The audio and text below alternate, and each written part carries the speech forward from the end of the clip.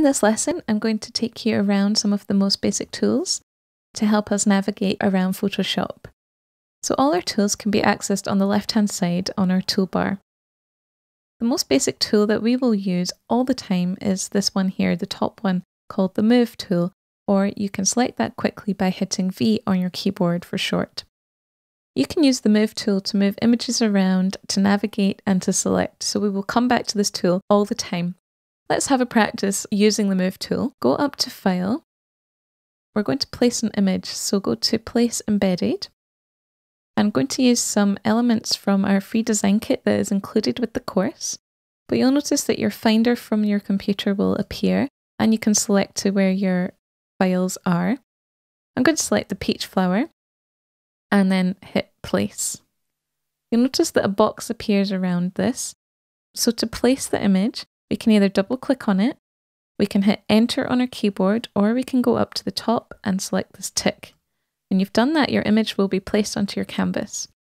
Then with the Move tool still selected, we can move our image around our canvas to wherever we would like. Perhaps you want to see part of your design in closer detail.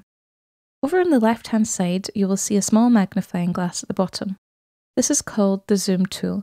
You can access this quickly by hitting Z on your keyboard. When you click on this, you will see the toolbar options change. So this one here with the plus sign is your Zoom In tool. Just simply click on your canvas and you will zoom in, and the one with the minus will zoom you out. You can do this a lot quicker on your keyboard. So the shortcut for that is Command or Control, and then hit the plus button as many times as you want, and each time you press it, you will zoom in. And to zoom out, Command or Control, and then the minus button.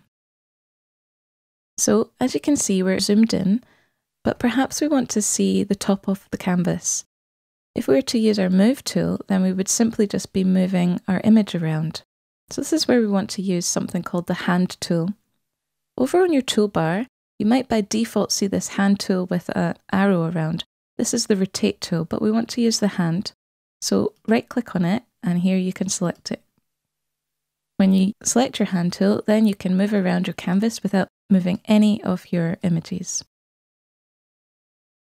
You can also use the scroll function on your mouse to do the same thing. I'm now going to show you a really useful function within Photoshop, but first I'm going to add some more elements to my design. And one more. File, Place Embedded, Place, and double click.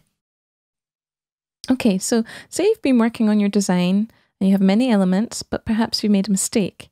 So to undo, go up to Edit, Undo Move, and then if you want to redo that, go up to Edit and Redo Move. You can easily do this on your keyboard by hitting Command or Control and then Z, and if you press it again, it will toggle between Undo and Redo. Perhaps you want to go a few steps backward, so go up to Edit and then Step Backward, and then you can keep pressing this again and again, and it will take you back each step. You can similarly go forward the same way. Edit, Step Forward. Now it's worth learning some of the shortcuts for these. I really like to use the Step Backward function. It's Alt, Command or Control, and then Z. And every time you press this, it will keep taking you a step backward. If you're not happy with what you've just done, then you can press Command or Control Z and it will redo everything that you had. A quicker way of doing this is using the History tool in our Windows panel. If you go over to the right-hand side, you can see it here. If you don't see this, go up to Window and then down to History. When you click on this, you will see all the actions that you have done. You can simply click on any of the actions and it will take you to the state of where you were. If you want to go to the beginning, just hit this one at the top. Please also note that if you start working from this point on, it will undo all of these actions, so make sure you're happy with where you are starting back from again. So Photoshop has many functions and tools. I would recommend getting used to some of them and practicing them, and also trying out the shortcuts.